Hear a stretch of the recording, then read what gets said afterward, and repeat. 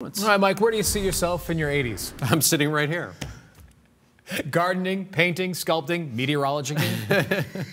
Well, one woman in California is soaring through the air on a flying trapeze. That's right, meet Betty Goddard. She is 85 years old, and Guinness World Record just named her the world's oldest trapeze artist. She looks dynamite for 85. Get this, she only started doing this when she was a mere 78. Yeah, she attributes her success to just enjoying what she does. She hopes to encourage other women who hit certain age milestones. Just because they're getting older doesn't mean that they don't have more on their journey. No bingo for her. I love it. Still hope for us all. Coming up on CBS 6.